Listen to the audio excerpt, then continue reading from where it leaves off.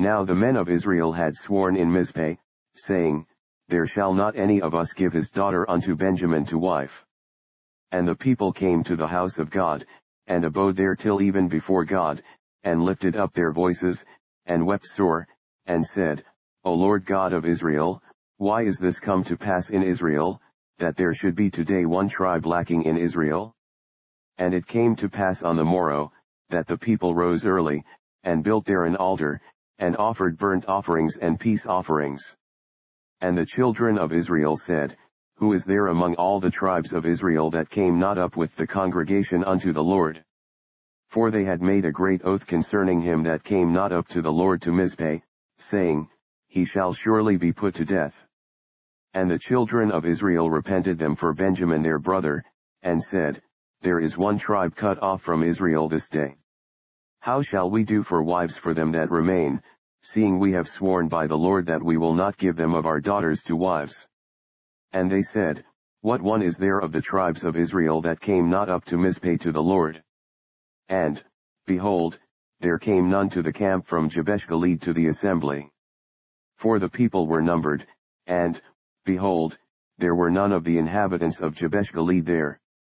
And the congregation sent thither 12,000 men of the valiantest, and commanded them, saying, Go and smite the inhabitants of Jabesh Gilead with the edge of the sword, with the women and the children.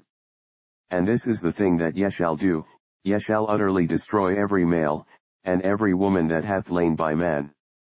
And they found among the inhabitants of Jabesh Gilead 400 young virgins, that had known no man by lying with any male, and they brought them unto the camp to Shiloh, which is in the land of Canaan. And the whole congregation sent some to speak to the children of Benjamin that were in the rock Rimmon, and to call peaceably unto them. And Benjamin came again at that time, and they gave them wives which they had saved alive of the women of Jabesh Gilead, and yet so they sufficed them not.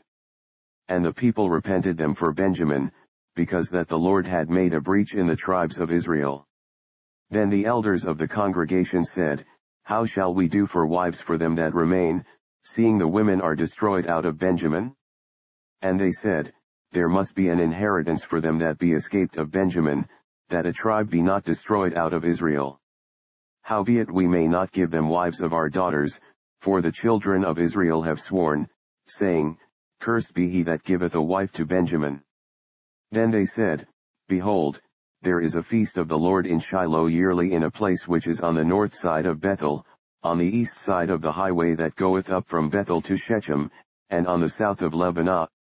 Therefore they commanded the children of Benjamin, saying, Go and lie in wait in the vineyards, and see, and, behold, if the daughters of Shiloh come out to dance in dances, then come ye out of the vineyards, and catch you every man his wife of the daughters of Shiloh, and go to the land of Benjamin.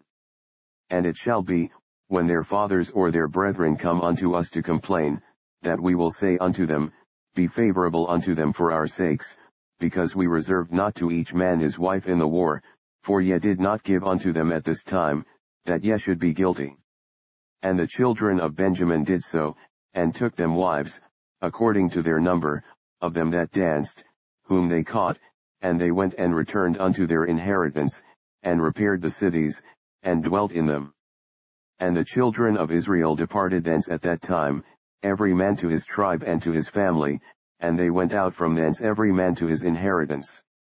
In those days there was no king in Israel, every man did that which was right in his own eyes.